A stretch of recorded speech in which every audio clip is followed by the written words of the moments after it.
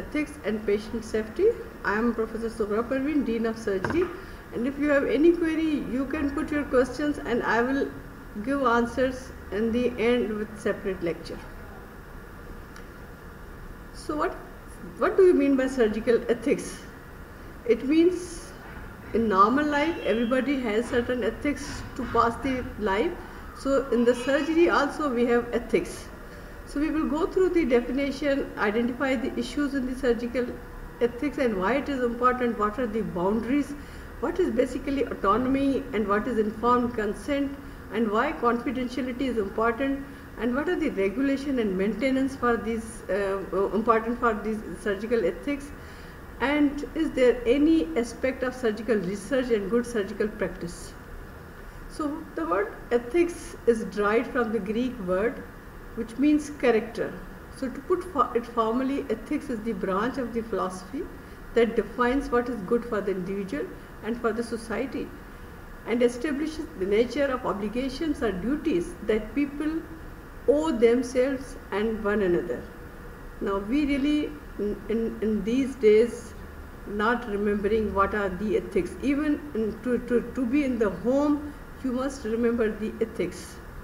So Greek healers in 4th century BC drafted the Hippocratic Oath and pledged to prescribe regime for the good of my patients according to my ability and my judgment, and never do harm to anyone. Now this is what is our oath. So ethics is an essential discipline in the practice of the surgery. It represents your best understanding of moral responsibility. If you are operating somebody, it means you are wholly solely responsible for the body of that person. So it evolves as reasoned reflection on clinical experience. I always say, when you operate a patient of acute appendicitis, remember, if this patient is your own son or daughter, is your own sister or brother, is really there is an indication of operating this acute appendicitis. So role of surgeon is to act as the patient's fiduciary.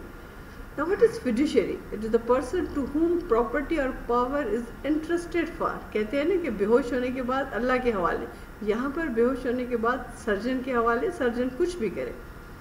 So ethical study investigates what should be our character and conduct. Morality is subject to re-examination and improvement. Now ideas of justice and fairness require critical assessment and improvement. Ethical argument should maintain relevance. Now what are the issues related with these surgical ethics? There are basically 5 important issues. One is autonomy, informed consent, confidentiality, research and excellent standards. So what is autonomy? Do you know what is autonomy? It is the respect the autonomy of the patient. It means patient is responsible for his or her treatment. You have to recognize the rights of the patients. If patient is allowing you to do something, you will be allowed, otherwise no. So patient have right to make choices over their surgical care. So respect for autonomy is the basis for informed consent and advances directives. For example, a very clear example, if somebody who is a candidate for mastectomy for carcinoma breast, but patient is not giving you the consent that I want breast conservation. Now your responsibility is to give all pros and cons and then respect the decision of the patient. That is the autonomy. Now information. Now information is important because without information you cannot allow patient to act as an autonomist, because explanation of patient's disease, explanation of untreated natural history, recommendations of most appropriate surgery, discussion of risk and benefit, anticipated outcome prognosis, treatment alternatives. Now this is also known as informed consent.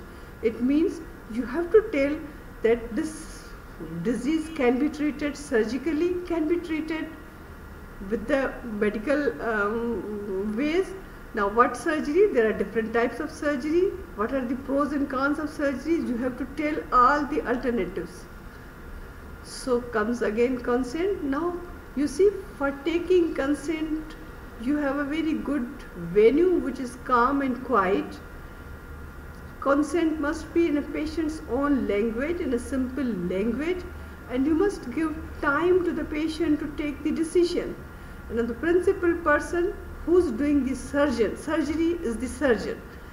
Now you have to record whatever you talk to the patient, and whatever patient said to you, you have to do the entry on your case record copy. So attention, information must be very accurate and reasonably complete. Now this is very important, that you have to avoid the technical language. Now patient don't know what is acute appendicitis. Patient don't know what is the pancreatitis. So you have to tell simple words, alternative for those. And if there is a problem in understanding between you and the patient, there must be some translator there, and it is your responsibility to clear all the doubts of the patient. Now there are certain practical difficulties. Even you tried a lot, but patient is unable to understand, and patient simply refuses. No, I don't want surgery. But you think this patient really needs surgery. If we will not operate, there is a danger to the patient. So these are known as practical difficulties. Means when patient refuses, or temporary patient is unconscious. You are not able to take the consent from an unconscious patient. Or children less than 18 years or minors who are legally incompetent or incompetency. For example, patient is a psychiatric patient, or patient is unable to listen or to tell, that is deaf and dumb. So there are certain incompetencies. Now in these things, in unusual circumstances, when patient is close to the death, no evidence shows that a specific treatment desired by the patient will provide any benefit from any perspective. The physician need not provide such treatment. If there are no treatment options, then the patient is the brain dead and the family insists on treatment. If there is nothing that the physician can do, treatment must stop. Noted in case sheet along with senior clinician's agreement. Now you have to have two persons who are agreed on that the patient is brain dead, there is no need of treatment, but patient's attendants are insisting for the treatment, and you have to stop the treatment. Now confidentiality, very important. And in every aspect of the life, you see, confidentiality is important. And the principle of confidentiality is that the information a patient reveals to a surgeon is private and has limits on how and when it can be disclosed to a third party. So you have to ask the patient, do you want to involve anybody else in this discussion? If patient allows and patient says yes, then you can involve any third person. So the patient and the person treating the patient have right to dignity. Now breaking confidentiality. There are certain conditions when you have to break the confidentiality. If the patient is threat to self or others or other team members, treatment options, public interest or court order. In these conditions, you can break the confidentiality. Now, research. What is the role of research there? Surgeons have a subsidiary responsibility to improve operative techniques through research to assure their patients that the care proposed is the best. Now, if you are doing certain procedure in certain patients and you want to see whether this procedure is good or bad, it means you are making this as a part of your research. It is your responsibility, ethical responsibility, to take the permission from the patient that we are involving your case in our research. So the administration of such regulation is through Research Ethics Committee, and surgeons should not participate in research that has not been approved by such bodies. So we have to maintain good standards. Good standards everywhere counts a lot. To optimize success in protecting and health to an acceptable standard, surgeons must only offer specialized treatment in which they have been properly trained. For example, I am not trained in robotic surgery because I don't have robot in my hospital. And if somebody or patient wants robotic surgery, I must explain this thing to the patient and refer this patient to a place where robotic surgery can be offered to that patient. So to do so will entail sustained further education throughout a surgeon's career in the wake of new surgical procedures. It means every surgeon, whether he is double FRCS or whatsoever, there is an ongoing training. We need training at every corner of our life. To do otherwise would be to place the interest of the surgeon above that of the patient, an imbalance that is never morally or professionally acceptable. So that is related with the surgical ethics. Now patient safety.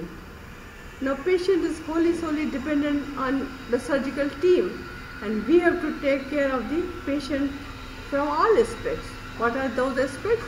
So patient safety is the absence of preventable harm to a patient during the process of healthcare. For example, a very simple reason. When you are shifting a patient to operation theatre from the ward, now it is the ward boy or nursing attendant, but you as a surgeon is responsible. You have to take care that during shifting, patient may endanger any trauma or anything. For example, discontinuity of oxygen. For example, discontinuity of the IV solutions, if it is important to the patient. So the discipline of the patient safety is the coordinated effort to prevent harm to the patient caused by the process of healthcare itself. Even the documents of the patient, the history of the patient, the case record of the patient, it all comes under the patient safety. So the prevalence of the adverse healthcare events, whenever there is any adverse healthcare event, you have to record, you have to inform. It estimates that even in advanced healthcare facilities availability, 1 in 10 patients receiving healthcare will suffer preventable harm. Very unluckily, and sorry to say, if somebody who is having problem in his or her right leg and surgeon operated the left leg due to error in documentation, you see, this is a preventable harm, and you cannot think about what problems can occur due to this thing. So the financial burden of the unsafe healthcare globally is also compelling, resulting as it does in prolonged hospitalization, loss of income, disability, litigation costing many billions every year. Recently, many initiatives to improve patient safety has been taken, which has to some extent has reduced errors, but still many issues not been resolved. So an adverse event, an incident that resulted in harm to the patient, a near miss, a no harm event. What is a near miss? An incident that could have resulted in unwanted consequences but did not, either by chance or through a timely intervention, preventing the event from reaching the patient.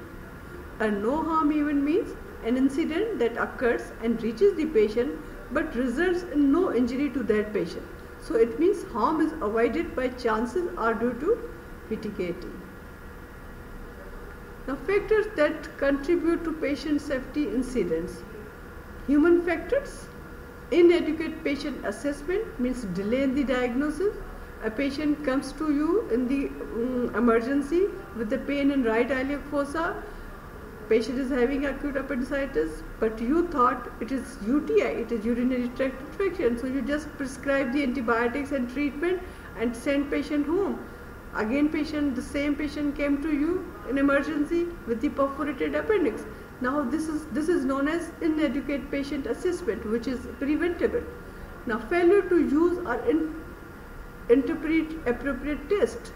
Now a junior doctor, a house officer, or a person who has not interpreted test properly, error in performance of operation, treatment or test, inadequate monitoring or follow-up of the treatment, deficiencies in training or experience, fatigue, overwork, time pressure, personal or psychological factors, that is depression or drug abuse, patient or working environment variations, lack of recognition of dangers of medical errors.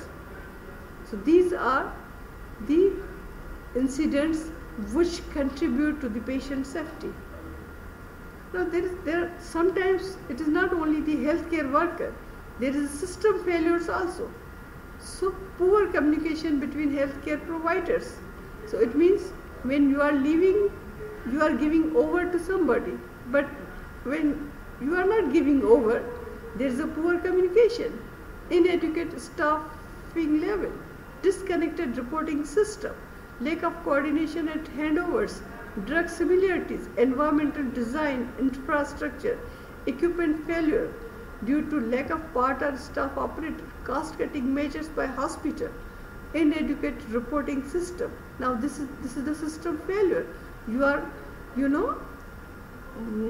entering your data on the computer, but because of the light problem, your data has not recorded, and you thought that you have recorded all the things. So medical complexity, advanced and new technologies, potent drugs, their side effects and interactions, working environments, intensive care units, operation theatres. Now, understanding patient safety approach. It is very important to understand what do you mean by patient safety. The concept underlying patient safety incident is useful because it helps to anticipate situations that are likely to lead errors. The problem of error can be viewed in two ways. It could be due to any of the following, that is error of commission and error of omission and error of execution. Now you have to understand the difference between commission, omission and execution. Now what is commission? It means you have done the wrong thing. What is omission? You have not done. So failure to act. You have not done. You have not obeyed the orders. Error of execution, it means you have done, but you have done incorrectly. So you tried to follow the order, but you did it in an incorrect manner. So this is the commission, omission and execution. And you may come across BCQs from this, what is error of commission, omission and execution, if I will be your examiner. Now the system approach. A system approach to error recognizes that adverse events rarely have a single isolated cause, and that they are best addressed by examining why the system failed rather than who made the mistake. So individually you cannot say that this person is responsible for this. You have to make the whole system responsible for these things. So there is a pyramid, patient safety pyramid, known as Heinrich safety pyramid. It all written in the Belly and Love also. You can go through these slides. This is a bit boring, but you have to go through. It says that unsafe acts or near misses leads to minor injuries and over time to a major injury.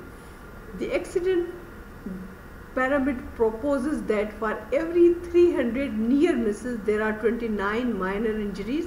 Now this is all mathematics, but the key message is that near misses provide the best data about the reliability of the safety system. It is most important to report near misses. Now it's very important, as well as adverse events to reduce the errors. कहते हैं ना, जंगल में मोर नाचा किसने देगा, लेकिन अगर हम बताएंगे तो सबको पता चलेगा. So strategies for patient safety. Many organizations in such countries have developed important strategies, that is regulating and licensing of physicians and healthcare institutions, same as PMDC here in our part of the world, developing and adopting policies for patient safety and quality improvements, providing patient safety education program, institutional national clinical audits, reporting and learning from adverse events, setting up agencies to resolve concerns about the practice of doctor.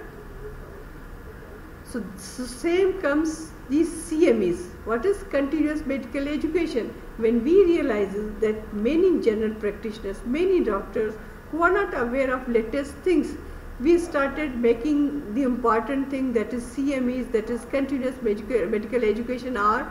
You must have minimum this number of hours to get your PMDC renewed. They have many challenges in patient safety. The probability of a patient to get harm in a hospital is higher. For example, the risk of hospital-related infection, poor sterilization of medical equipments, reuse of syringes or needles. Now, hospital strategies, team working and training to avoid safety errors. Medical team training programs have been developed internationally, which are further divided into critical care teams, operating room, emergency department. Well-educated and properly trained staff can reduce risk to the patient, themselves and their colleagues. And that is actually known as this. What is known as there is a list which is known as safety checklist. Now we as a surgeon always see that checklist and tick that checklist before shifting patient anywhere. So using information technology, health information regarding medical errors should be collected properly and kept safe in electronic system, as paper-based record systems are more susceptible to error. Good example include electronic patients records and physician order entry system for medication prescribing. Now, patient safety and the surgeon, diagnostic and management errors, resuscitation errors, prophylaxis error. For example, patient need prophylaxis for the DVT, deep vein thrombosis. You have to ask patient to use the TED stocking, but you didn't remember to write down in your post-operative orders that this patient need DVT prophylaxis. So it is important. Prescription errors, situation awareness, identification and treatment errors, technical and operative errors. Situation awareness, the wrong patient in operating room, a patient who is supposed to have a cholecystectomy is in operation OR1 will shift it to OR2 where somebody is supposed to do thyroidectomy. So the wrong patient in operating room, surgery performed on the wrong site, wrong procedure performed, failure to communicate changes in the patient's condition, anesthetist is sitting, talking with his or her colleague, and patient's oxygen saturation is going down and he didn't able to look at that. Disagreements about proceedings, retained instruments or swabs. So it means when you are starting the operation, you have to count the instruments and swabs. When you are ending the operation, you have to count the instruments and swab and declare that the swab count is correct. It is very, very important. So this is which I was talking before, surgical safety checklist. You have to go through that. I am not going to read this. Now, technical and operative errors. Failure in operative technique include cognitive error of judgment, such as failure or later conversion of lap cholecystectomy into open procedure. Now, this is something which initially, for example, surgeon think that this patient is operable laparoscopically, but peroperatively there are certain adhesions and surgeon has to convert it to open cholecystectomy. Procedural when the steps of operation is not followed or omitted. Executional when too much force is used resulting in damage that may or may not have consequences. Misinterpretation, misuse of instrument. For example, you used diathermy excessively and there are chances of diathermy burns also, iatrogenic injury. So incidents can be defined as events that could have resulted in unintended or unnecessary serious harm.